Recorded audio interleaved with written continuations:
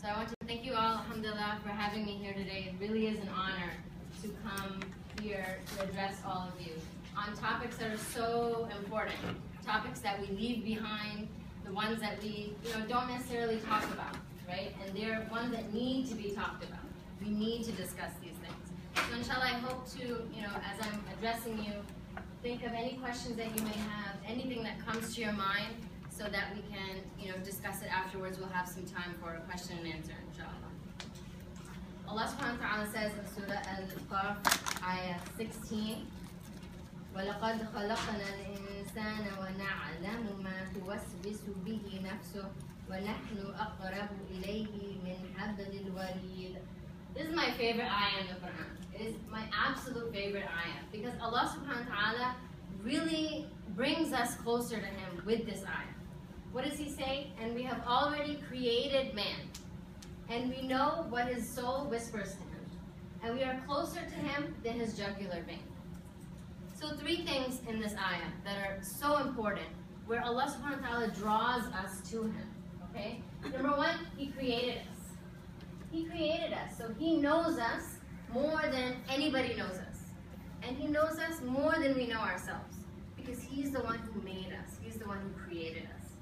Number 2, Allah subhanahu wa ta'ala knows what his soul whispers to him. Anybody in psychology who reads this will just be, wow.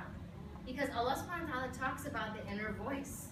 Allah subhanahu wa ta'ala talks about what we have within our own minds. And this is really the beginning of depression, or the beginning of any kinds of belief that we have about ourselves, is that inner voice. What does your voice, and we all have one, we have inner voice, sometimes multiple voices. It doesn't mean we're crazy, it's natural, okay? You're not crazy, it's natural to have those voices inside of your head. But it's important to get to know your inner voice. And I'm going to talk about it a little bit later on also on how important it is to know yourself. Because that inner voice can be demeaning, it can be damaging, okay? So if that inner voice is so negative and it puts you down, it makes you question yourself, then it's going to affect the way that you feel, it's going to affect the way that you are with yourself and others. And Allah points it out in the Quran that we know what your inner voice says to you. So this is comfort from Allah subhanahu wa ta'ala, that if our inner voice is negative, okay, and one way that you can tell or you can get to know your inner voice is when you look in the mirror. And I tell everyone this, look in the mirror and talk to yourself. It's healthy, it's good. Okay, so you look in the mirror and you talk to yourself. What are those things that you say to yourself? What comes to your mind? And this is your inner voice. So Allah says, you know what? That voice that nobody else knows what that voice is, I know what that inner voice is saying to you. Allah subhanahu wa ta'ala is telling us how close He is to us. And He knows that inner voice. So it gives us a bit of comfort as well. That that inner voice is mean and says, you're not doing things right, you're going to fail your exam, you're never going to get anywhere in life. Then Allah subhanahu wa ta'ala knows that. He knows how harsh we're being to ourselves. And that can give us that bit of comfort. And the third thing is, Allah says we are closer to Him than His jugular vein. More closeness with Allah subhanahu wa ta'ala. That the vein that our lives depend on. Allah says, I'm closer to you than that. So this vein that if it's cut, that's it, we're gone. Allah says, I'm closer to you than that.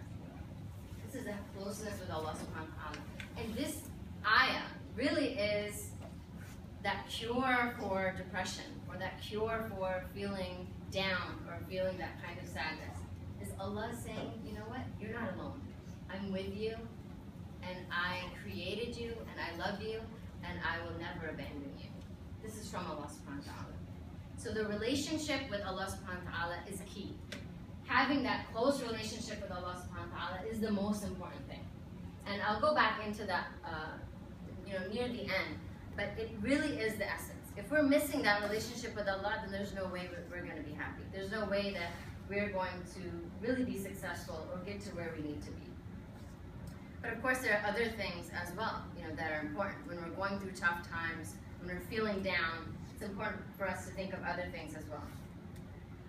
What is the stigma that exists against depression? Any thoughts or ideas on that? What do people say about depression? What's the reason why we don't talk about it openly? Any ideas? Yes.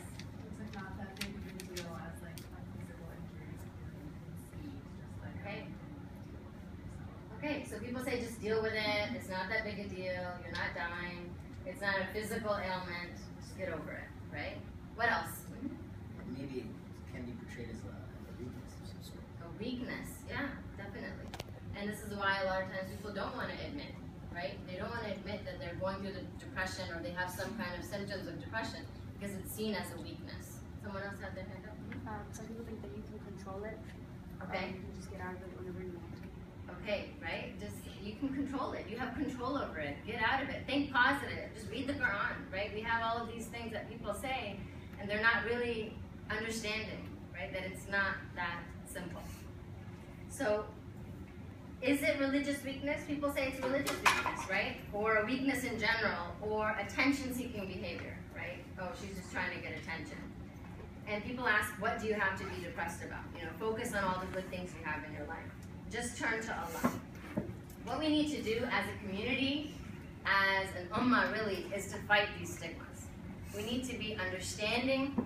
We need to empathize with others. We need to be more accepting of others and ourselves. A lot of times we're the most judgmental of ourselves. That if I'm sad, I need to just get over it, or I need to do something to distract myself. But it's okay. It's okay to be sad. It's okay to, suffer through depression. It's all right. And we need to have these conversations more often so we bring that about, that feeling of, you know what, it's all right.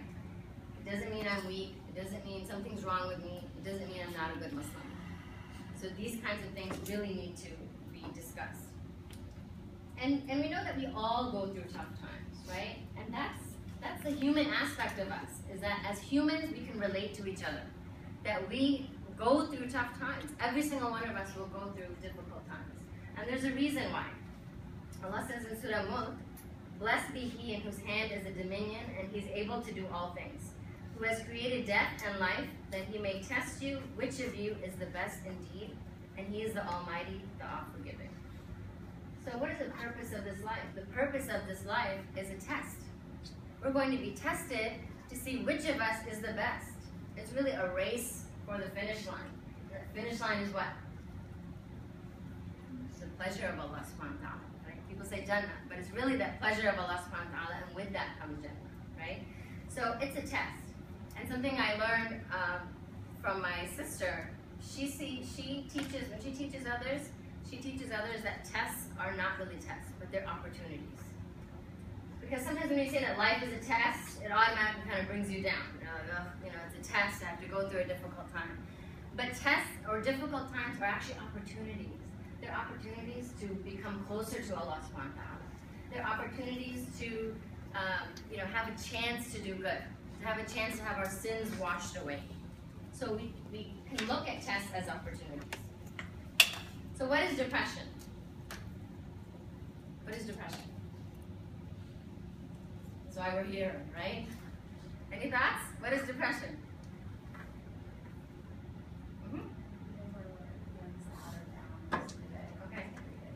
Okay, good. So people feel sad most of the day, almost every day. Any other definitions? The blues? Okay, yeah. Yes. When everything that happens around you always feels like it's another thing to bring them down, so they can't think of things on, but when you do that action, you're like, oh, why did this happen? Yeah. So no matter what happens, right, it's something negative. Good. So my favorite definition about depression is anger turned inward toward the self. Anger turned inward toward the self. So somebody who's dealing with depression is really an angry person.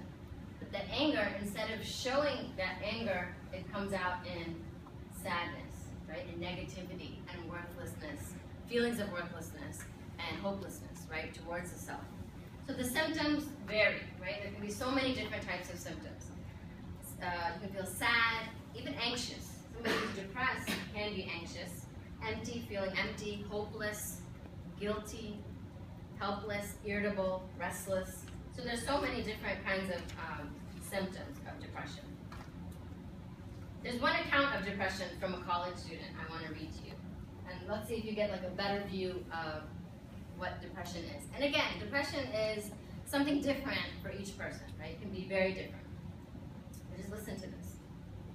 My undergrad was in English, so I really love these like poetry and writings.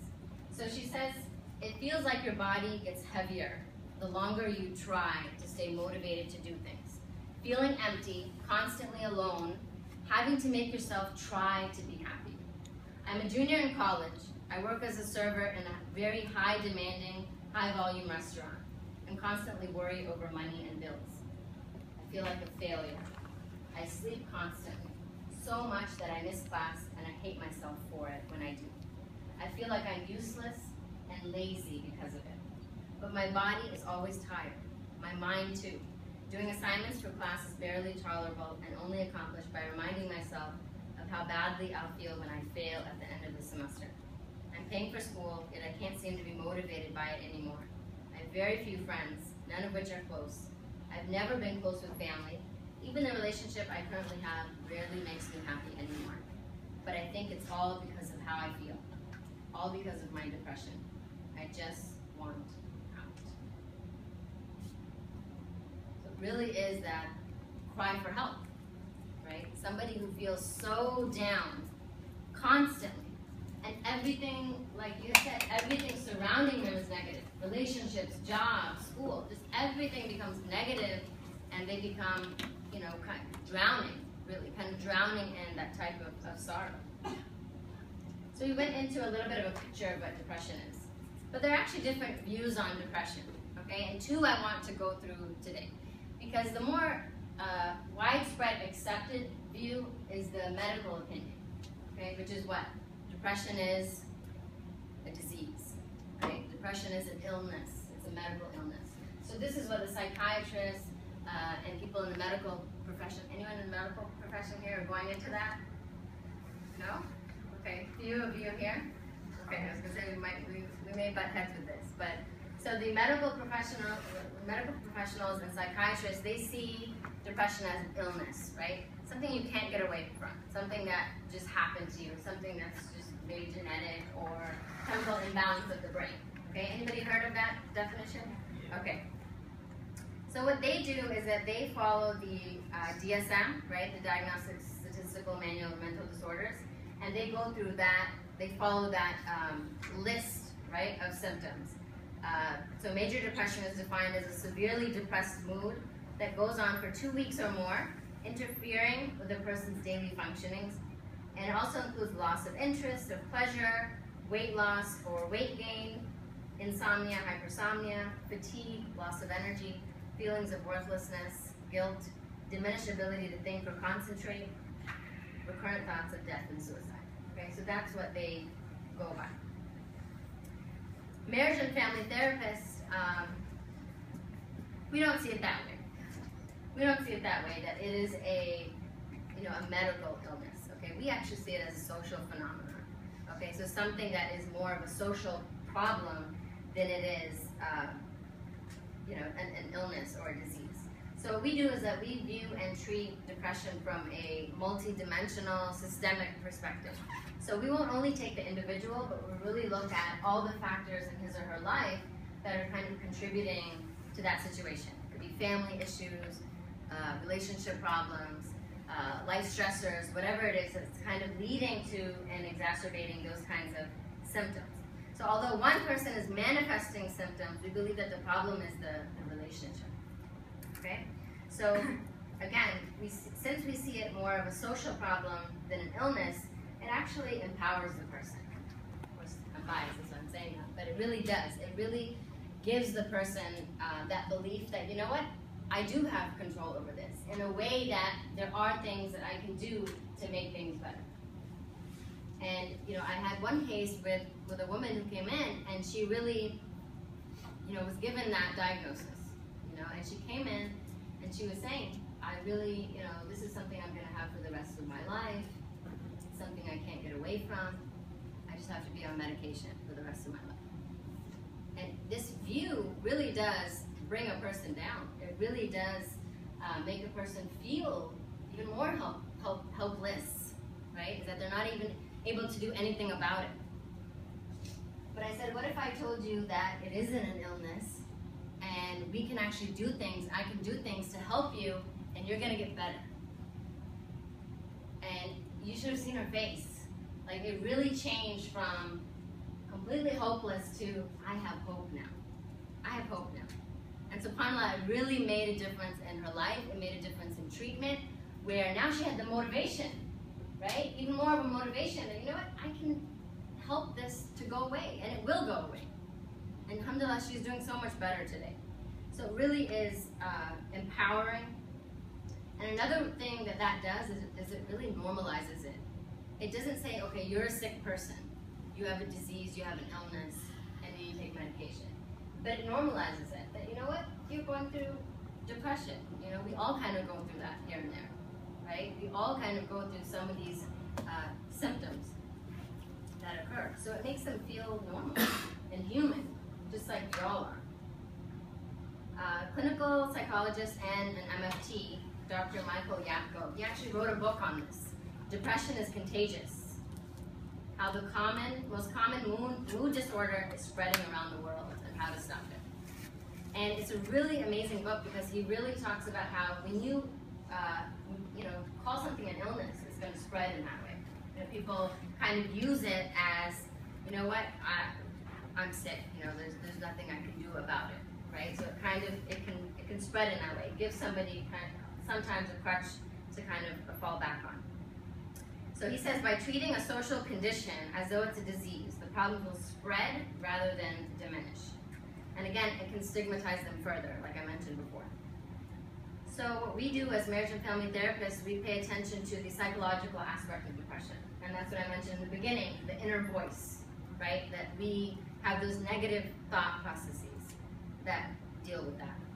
So what causes depression? Okay, now you know the different views, right? So what causes depression? Any ideas on that? What leads to it? If you're a psychiatrist, you're going to say chemical imbalance in the brain. But since you're not, what do you think causes depression? And you're open and entitled to your opinion, right? We're all accepting of each other. Yes? A pretty tragic event or a continuous series of big events happening all at once or something. Yeah, definitely. A tragic event, right? A tragic event. Something difficult that happens in your life. Any other thoughts on that? It also might be how you deal with that specific event. Or just like stay in the present and move on. Right. And realize that sort of bond, right? It's just people have thoughts and maybe some thoughts. Definitely. Yeah. So it really does depend a lot on how you deal with that situation, right? Some people are able to, you know, they have resilience. They're able to kind of bounce back and deal with it. Others, it takes a bit longer. So I have a list here, right? Because like I said, it's not just one thing. Stressors, negative thinking, environmental, social issues, cultural and family issues, diet and exercise, feeling alone or isolated. So again, that kind of goes back to like the negative thinking, conflict in relationships, and unrealistic expectations. So, you know, there are a lot of, and there's probably a longer list, right? But I just picked a few to kind of give everyone an idea of what causes it. So do you think medication is sufficient to make all of this go away? And that's one thing, you know, one view, because there's one of the main treatments of depression, right? You go to, people say you're feeling depressed, go to your doctor. And your doctor is going to prescribe antidepressants, right? Which is the most common prescribed drug these days, right?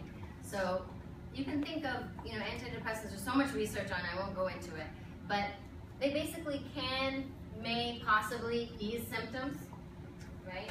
But there's so many different kinds of antidepressants that you have to sometimes try another one. One's having a bad side effect to one, you have to try another one. So a lot of times it's difficult to even figure out, you know, what way to go about it. So the treatment for depression. If you're a family member or a friend of someone who's going through this depression, that can be difficult as well. It can be very difficult because at some point you feel, okay, this is person is just bringing me down, they're bringing negativity into my life, there's negative energy, I can't be around this person, and that's natural too. It's difficult to be around that type of person. But we also have to think of them, right? That what they're going through, they need acceptance, they need our support, and they really need us to be there for them. So show up, show up in their lives, check on them, message them, whatever it is, but be there for them without any judgment and with acceptance. This is more of what we need, in the world. So I went into antidepressants already. I jumped. But basically, what a lot of times what antidepressants does is it defines the person's role as passive. It defines their role as passive. Oh, I'm taking meds, right? So they leave everything else aside. The doctor gave me a prescription. It's going to be a fast fix, and I don't have to do anything else about it, right? They think it's just a drug. It's going to make it go away overnight, and there's nothing else I have to do. But that's where the mistakes occur, because what we do in therapy, right, and what therapy and counseling can provide is it really helps the person to, it empowers them to be a part of the treatment process. It lets them work on themselves and to try to get somewhere. So, antidepressants, therapy, right? What's the stigma that exists against therapy? Throw it at me. Throw it at a therapist. Any stigmas, any negative things that go around about therapy? You're crazy if you go, okay? Anything else? Takes away from your manliness. Okay, takes away from your manliness. It makes you weak, right? It makes you weak. Okay, yeah, anything else? Basically, you're crazy or you're weak if you go. And it's something we don't want to share with others, right? And this is also something for us to change as a society, as an ummah, right? Because therapy, what is it? It's not just for the person who is dealing with any kind of negative symptoms or diagnosis, right? It's for anybody dealing with anything. I really believe it's helpful for everyone. And I don't say that because I'm a therapist, but I see that the process. You get to know yourself, right? You get to know your weaknesses. You get to know your strengths. You get to know, the ways that shaitan can come at you, right? There's so much that you learn about yourself. So what therapy is that you sit, you don't lay on a couch, okay? You sit with a mental health professional and you work together, right? You work together as a team. It's not somebody giving you advice. It's not somebody telling you what to do. You work together as a team to kind of figure out what's going on with you, okay? And you can discuss ways to relieve symptoms or how to build on strengths and resources. It's a very empowering process. It's a very uplifting, motivational process. And I really think everyone can benefit. And again, I'm not just saying that because I'm a therapist, but I go to therapy as well. So when I began my program, right, our professors told us, okay, you all should go to therapy as well. Of course, we had that first initial thought of, why do we need therapy, right? But she said, oh, just go because you'll understand your own issues. Of course, everyone's saying we don't have any issues. And so, you can also understand the other side of the chair. So I went, that was 4 or 5 years ago, and I've been going ever since. Because and I'm not ashamed to say it, because subhanAllah, it's made me such a better person. Because I was able to learn so much about myself, I had no idea. I had no idea these things about myself. And I was able to kind of work on myself, improve, become a better person, improve my relationships, alhamdulillah. And it's because really Islam encourages it. Islam encourages us to know ourselves and to work on ourselves. And that's what therapy is. That's what counseling is. You're sitting with a counselor, a professional, and you're saying, focus on me so I can better myself. Let's figure out how I can better myself. So what's the Islamic treatment for depression? Again, I mentioned in the beginning, and that is that relationship with Allah subhanahu wa ta'ala. So I want you to all imagine, right? I won't tell you to close your eyes because people might start falling asleep. But just imagine you're in this dark well, okay? It's a dark well. So we don't have wells these days, but you're in a dark place, okay? Like a tunnel or something like that. And you're at the bottom, right? And you're kind of broken and you're laying down and it's dark and you can't see anything. And at the top of the well, there's a light. And that light is a hand that's reaching down. It's a hand that's reaching down to help you. And this is the hand of Allah subhanahu wa ta'ala. Will you be able to reach that hand if you stay laying down on the ground? You stay laying down on the ground. Are you going to be able to reach that hand? No. What do you need to do? You need to reach up, right? You need to lift your hand and reach up to try to grab the hand. And this is the same thing with our relationship with Allah subhanahu wa ta'ala. Allah is always there. The hand is always there. The light is always there. He never goes away. He never disappears. He's always there. And especially in our darkest of times. But it's up to us to reach up. It's up to us to reach towards Allah subhanahu wa ta'ala for help or for closeness or for guidance or for whatever it is that we're trying to gain. Allah subhanahu wa ta'ala says if you run, if you even walk towards me, if you even take one step towards me, then I run towards you. Right? This is Allah subhanahu wa ta'ala reaching out even farther. Even though we're lazy, right? We'll just go, Allah subhanahu wa ta'ala reaches out even farther for us, right? So it's really for us to grab onto that hand of Allah subhanahu wa ta'ala. Ustad Yaman Ali Khan, he said that the moral, ethical, spiritual, psychological decline of the Muslim Ummah is because of their lack of connection to the Quran. This is really the bottom line. If we don't have a connection to Allah subhanahu wa ta'ala, our creator, this is going to lead to our decline. Spiritually, we're going to be lost. Our hearts are going to be hurting. Something is going to, be broken. We're going to have some kind of disconnect. We're not even going to understand ourselves. Allah's our creator. If we are not close to Him, then we cannot even, be successful in ourselves, right? For ourselves. We won't even understand who we are. So the key, though, is to hold on to the Book of Allah really before depression sets in, before a difficult time sets in. Because oftentimes when somebody's in depression or a difficult time, they're already in that state of hopelessness or difficulty or despair. And to be honest, it's tough to pick up the Quran during that time. And that's why when people do say, okay, I have depression or I'm feeling depressed, tell them to pick up the Quran. Sometimes they really can't. Sometimes they don't want to, right? It's the last thing they want to do. So it's really for a friend or somebody who can support them to really hold their hand and to really help them through that. So grab onto the Book of Allah before anything like that happens, before a difficulty occurs. So you'll already have that attachment. We know that Allah subhanahu wa ta'ala also says, another point is that Allah doesn't burden a soul more than it can bear. Right? Everyone heard of this? Right? It says it over and over again in the Quran. So no matter what you're going through, no matter what somebody is going through, Allah subhanahu wa ta'ala believes that you're strong enough to handle it. You're strong enough. Because Allah subhanahu wa ta'ala wouldn't put you in that situation if He thought otherwise. And so this is where we figure out our inner voice. If my inner voice is saying, I can't handle this, that's where we challenge it. And we say, if I'm going through it, the very fact that I'm going through this means that I can handle it. And I'm strong. I'm tough enough. Because Allah subhanahu wa ta'ala is putting me through this, and He would never put anybody through something they couldn't bear. So this should help us to believe in our strength. Allah subhanahu wa ta'ala also says, فَاذْكُرُونِي أَذْكُرْكُمْ وَاشْكُرُوا لِي وَلَا تَكْفُرُونِ.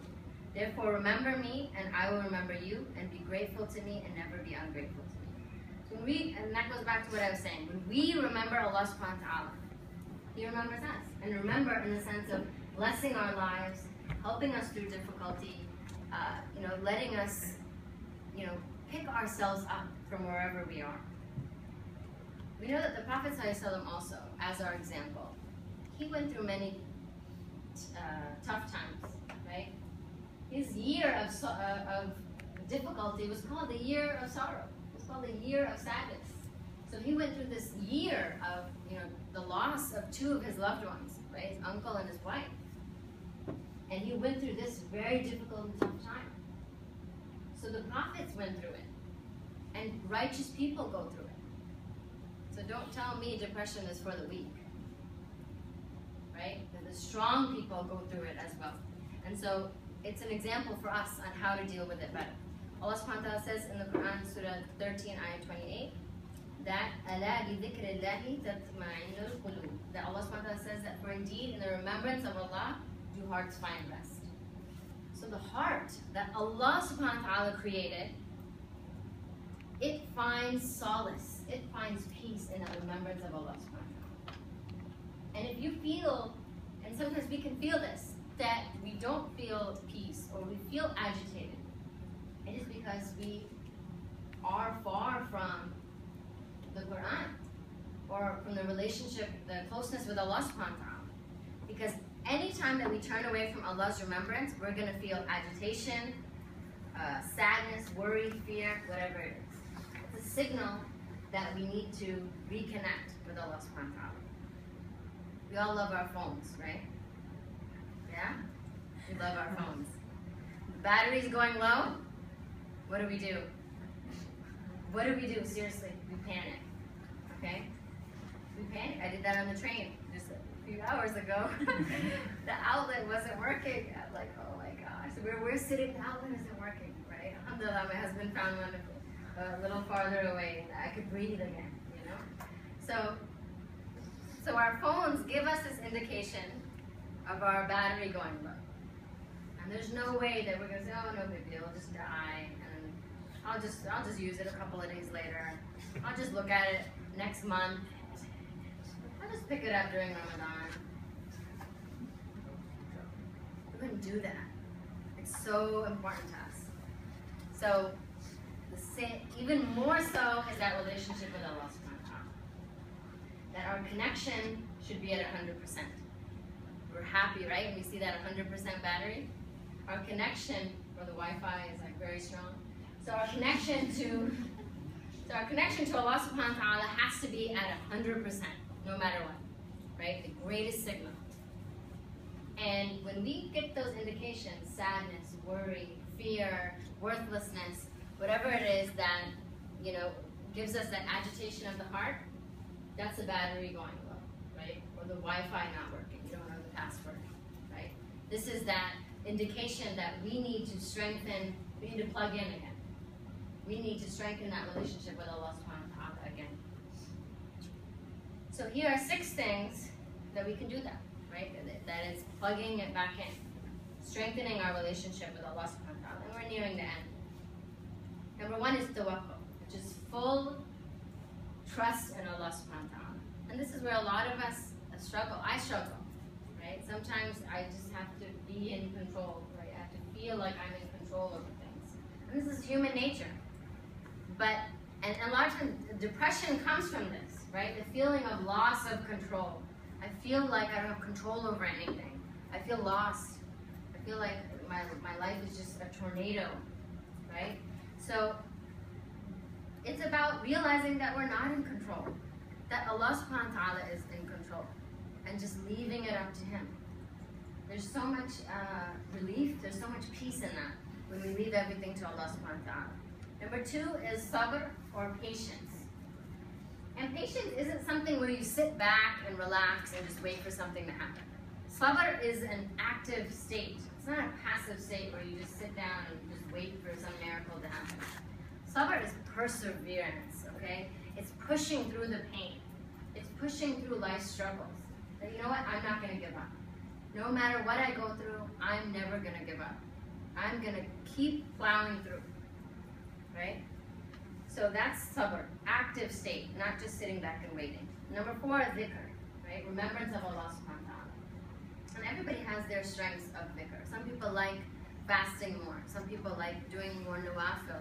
Some people like actually doing more dhikr as they're walking around. Find your passion. Find what you like to do. That's the beauty of Islam. Allah has given so many things that we can do that will give good deeds. You know, charity, it could be anything. So find your passion, what you're good at, what's easy for you, and what can give you those rewards. And be involved in that. Number 5 is ilm, or knowledge, right? And alhamdulillah, you're here. And you probably have so many other events that you can go to that you can gain knowledge. With knowledge, that really is that first step. If you don't know where you're headed, right? You're in a car and you have no idea, again, your GPS on your phone is not working, right? No network found, and nobody has those old GPSs anymore, right? So you have no idea where you're going. How are you going to get there? You're not going to be able to get to your destination. And this is why we have to know Allah subhanahu wa ta'ala to get to Him. You have to know Allah subhanahu wa ta'ala. Learn His names, learn His attributes, learn everything about Him and His relationship with you. That He loves you and He created you for a purpose, and that's to worship Him.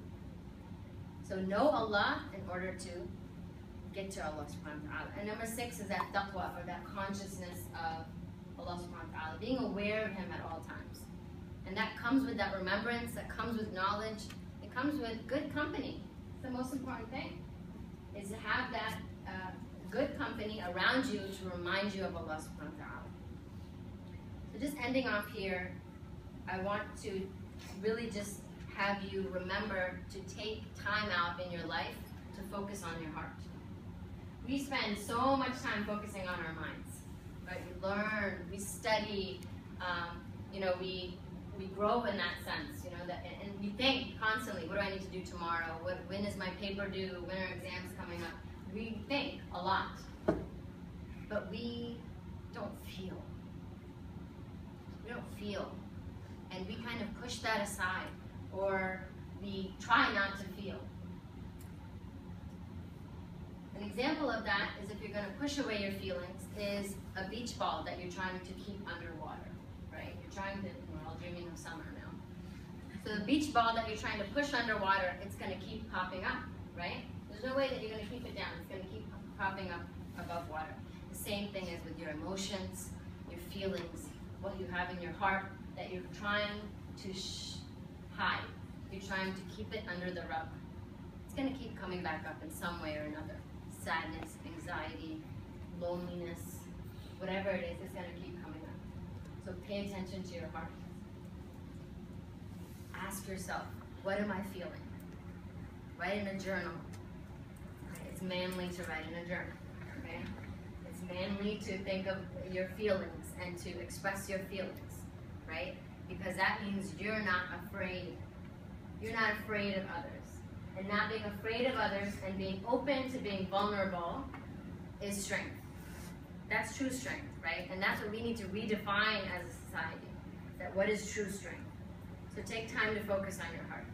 And if you are struggling with depression, you are struggling with these kinds of feelings, just know that in that darkness, there is a light.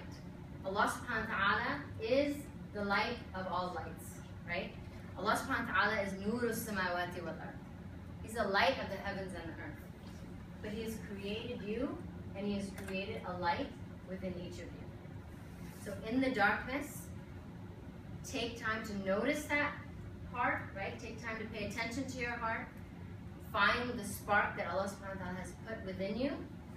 Ignite it with all the things that we talked about, and shine. Let yourself shine.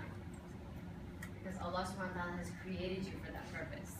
To be empowered, to be motivated, to be loving, to love Him, to feel the true essence of what can lead you to paradise, right? The happiest place you could ever imagine. So ask Allah subhanahu wa ta'ala to help us to, take what we've learned from here into our lives and to, unite us in a place that's even greater than you could ever imagine, which is Jannah al-Firdaus. Ameen. سبحانك وبحمدك نشهد أن لا إله إلا أنت نستغفرك ونتوب إليك سبحان ربك رب العزة عما يصفون وسلام على المرسلين والحمد لله رب العالمين وما علينا إلا البلاغ جزاك الله خيرا. Thank you so much. السلام عليكم. Go ahead.